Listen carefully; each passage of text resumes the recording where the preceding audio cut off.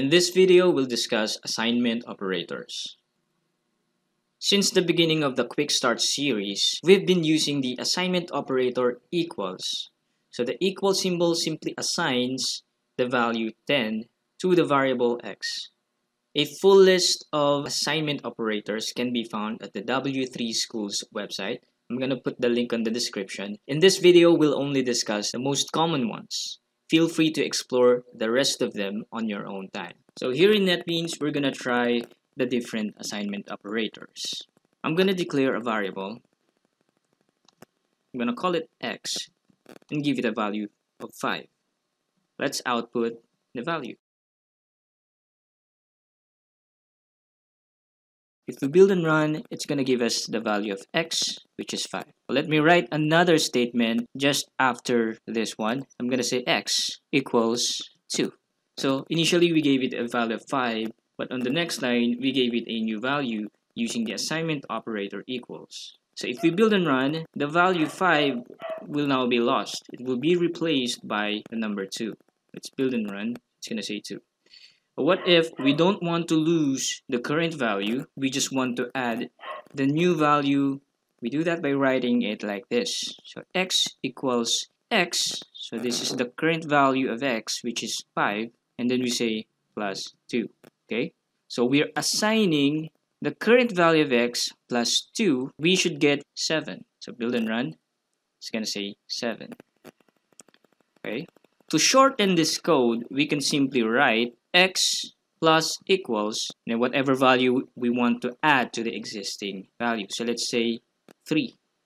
So this means we want to add 3 to the current value of x. This should give us 8. So let's try the next one, minus equals. So the same scenario, we don't want to lose the existing value. We just want to perform subtraction with it. So the long method is x equals x minus, let's say, 3. So this means we are subtracting 3 from the existing value of x, which is 5. Build and run, we're going to get 2. To shorten this, we say x minus equals 2. So let's try the next one, times equals. So the same scenario, we don't want to lose the existing value. We just want to multiply it by a certain number.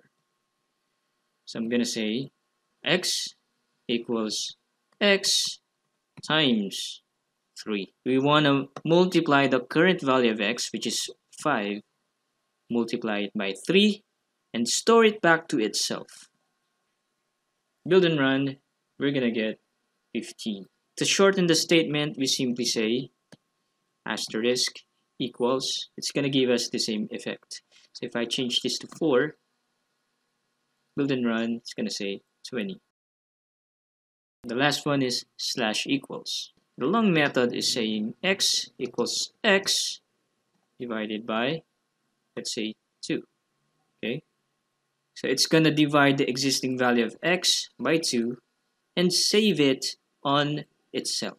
So we should get 2. Okay? Since we are using int, we are not getting any decimal places in here.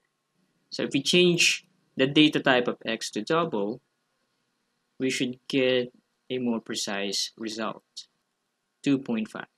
To shorten this, we simply write x slash equals 2.